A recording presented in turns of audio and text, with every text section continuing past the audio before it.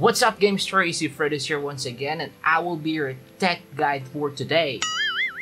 Yes, Gamester, you heard me right. I'll be your tech guide for today because for today, I'm going to show you the hardware that I'm using, okay? I'll probably do a separate review for the software that I'm using. But for the meantime, I'll go ahead and show you the gears that I'm using, okay? Because some of our gamers are asking about the gears that I have reviewed in the past, how they are doing right now. So it's probably been 6 months or so when I was still doing reviews and unboxing for the items that I bought in the past. And that's what I'm going to show you right now.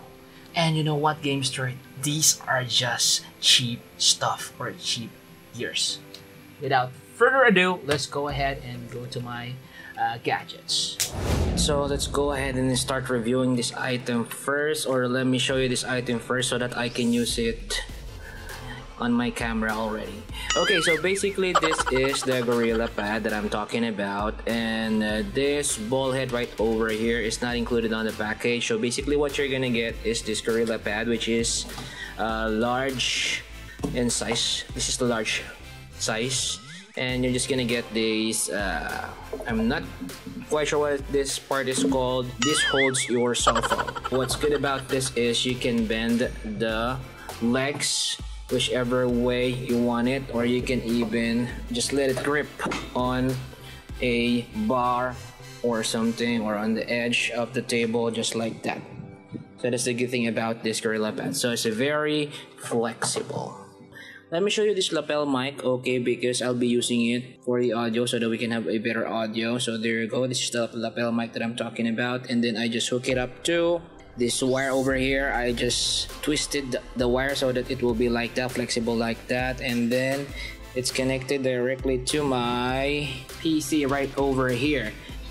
Usually these lapel mics are intended for cell phones or mobile phones or mobile devices. That's why I have this connector, which I'm going to include the link as well in the description down below. This is a connector so that you can hook it up for your PC. So basically it will split your input to mic and headphones. So you're gonna need one of these so that you can plug it right there on your PC. There you go.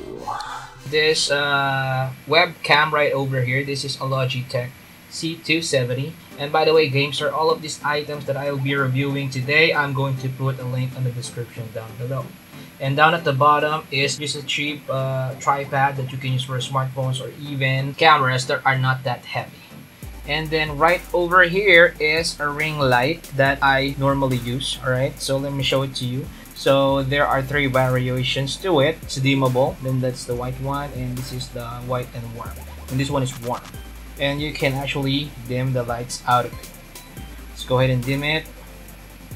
There you have it, and then let's maximize the light. Alright, so I normally use that.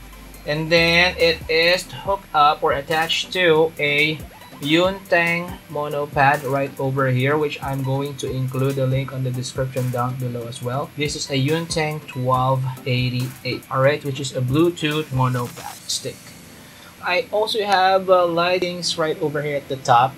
I might not have the best quality video, but that is one of the secret, and that's what I learned from watching YouTube, is good lighting, just fair enough lightings. And I'm going to include a link in the description down below as well, if I can still find a light like that, because I bought this from Uno factory outlet, where your budget wins but your item loses. Alright, so this is a LHT 220 volts 18 watts. By the way, this is the headset that I normally use for my editing. I did not buy this at all. This is a Vivitar headset, which is a gift from a friend of mine. This is originally a Bluetooth wireless headset, but wireless functionality is no longer working. Alright, good thing there is a 3.5mm jack in here, and then I'll just use this one up and hook it to this 3.5mm jack extension, which is hooked to my computer right over there, which we're going to check out later on. And I also have this USB extension cable, so that's just going to be much easier for me to plug in USB devices. Okay, and down here at the bottom I have a Creative A35 computer speaker, so it's not that fancy at all. I'm not quite sure how much that costs right now, but I'll definitely find out and I'll include the link in the description down below, okay? I also have this BM800 microphone or condenser microphone, which I seldomly use. That's a fair price. It's a cheap price. It's nice, but it's very sensitive and it's capturing all of the noises. That's why I usually go for the lapel microphone that you can see on most of my videos. And I also have this boom stand or boom arm, alright, suspended to it, and this pop-up filter as well. Actually, I've had these items already, right, even before I started vlogging, game bloggings or game reviews. Alright, so it's all in there. You're gonna need a mixer. This is a universal AT70U mixer. I think the price range is about 3,000 to 5,000 pesos. So it's not really the best and not that expensive as well. And it has 1, 2, 3, 4, 5, 6, 7 inputs that you can put in there. Alright, but again, I barely use that for my bloggings and my game reviews. I just hook up my lapel microphone and to my computer directly. It's much easier for me that way. And of course, when you are recording, you're gonna need a silent fan like this, which is a Tylex fan that I got from Shopee as well. Most of my items are for Shopee. So this is rechargeable and the wind is fair enough. I also have a video for this. I'm just not quite sure if I have posted it already. I think not, but I'll probably post that since I showed it to you already, guys.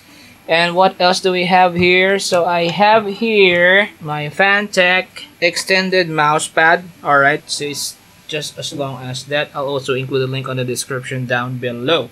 Let me show you my bias lighting there, right over there at the back of my monitor as well. So there you have it. This says it's good for your eyes. Okay, it's getting hot in here already. So let's go for my PC setup. Alright, this is not very expensive at all. So as you can see, this is the chassis that I have reviewed before. So this is an Alpha M TG by Tecware. So let me show you how it looks like. Alright, so there you have it. Let me show it to you guys. Alright, so it's still awesome. And right over here at the side is the glass panel. Alright, and right here at the top are the exhaust fans and another exhaust fan right over there. And then let me show you what's inside. There are the 2x 8GB RAM from Kingston, and I just bought it from a person. So I bought that I think for 1.5K or something like that. And I also have a DeepCool Ice Edge Mini, which is about like 500 pesos if I'm not mistaken.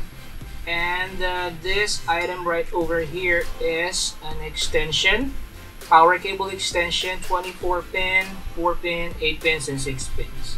And it's hooked up to my GPU, which is not that expensive as well. It is just a GTX 660, but hey guys, it gets the job done. And my MOBO, or my motherboard, where all of these items are attached to, is a H61 MLV from BioStar.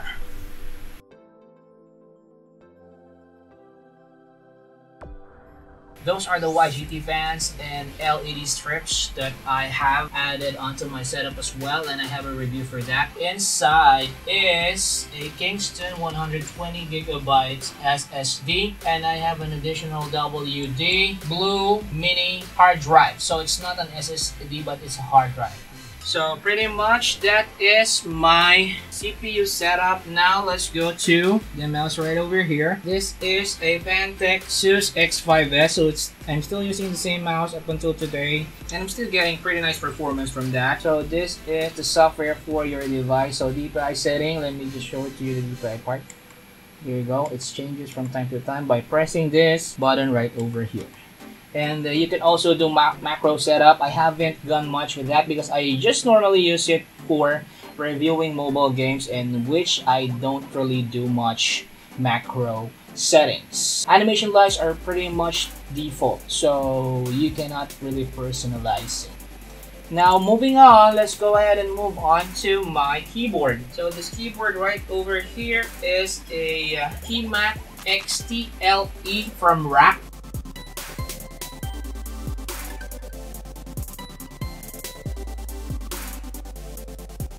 And the switch are Ottermo blue switches. Let me give you some noise. So that's it, and yeah, you can also do macro settings to it. There you go, rack fine tuner is what you call it. So you can set a profile, there are also some light presets as well to choose from for the keyboard. So it still works out fine 6 months after I've done my review about this item, so it still looks good and still working fine. I also have a USB hub right over there so that I can input multiple USB, or I can maximize or multiply my USB ports. So with just one USB port from my computer, I already hooked up my Ringlight over here, which is powered by my computer as well, a USB cable, and this USB extension right over here, and also my bias light at the back, or my bias lighting at the back, is also powered by USB, which is 5 volts only. Okay, and now for the moment of truth. This is what most of our gamesters are asking about, my monitor. So as you can see, my monitor is still in pretty good shape. So it's still working fine. There's an HDR mode also with this monitor, but let me just show you some video clips. So those are the colors. Colors are still vibrant. This is just the normal setting. So I use it for my video editing, Photoshop editing. That's why I did not go for the curved monitor, because I won't be able to get straight lines on a curved monitor. That's why I did not get a curved monitor. This is an IPS panel, guys. So even at the side, you're still getting the same color, the same views. Alright. And right there, hopefully we're not gonna get copyright for those video, even though top view, and here is the bottom view. So let me just check if I can activate HDR mode. So you just have to play around with the settings so that you can get to the HDR mode, which is right over there at the bottom. There you go. Now HDR mode is turned on, and let's watch this video again on HDR mode. Okay, so that is the HDR mode of this monitor. Bottom view, and then top view. I think so, that's about it.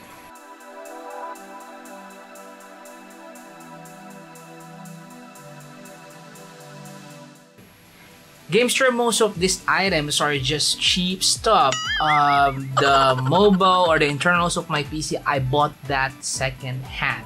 So it's just a matter of you looking for the right gears, the quality with a friendly price and a cheap price. By the way, Gamester, I'm shooting this video using my very old Sony NEX5 camera right over there, and sometimes I also shoot videos with my Nova 2i, which is currently under repair by yours truly as well. Alright, so you don't really have to spend much when you decided to start a vlogging channel here on YouTube or even in other platforms. So you can go as cheap as you want, as long as you will be able to deliver the message in a decent quality. Alright, so Gamester, if this video was helpful for you, go ahead and give it a thumbs up. Share this video with your friends, family, or just anyone who's planning to start a vlogging channel or will be interested in these items that I've shown to you. And don't forget to subscribe to my channel and ring that notification bell so that you'll be notified whenever I have new videos. This is Fred once again. Thank you so much for watching. Peace out to everyone. Keep safe to all of you. And don't forget to take it easy. Goodbye for now. See you on my next video. Goodbye now.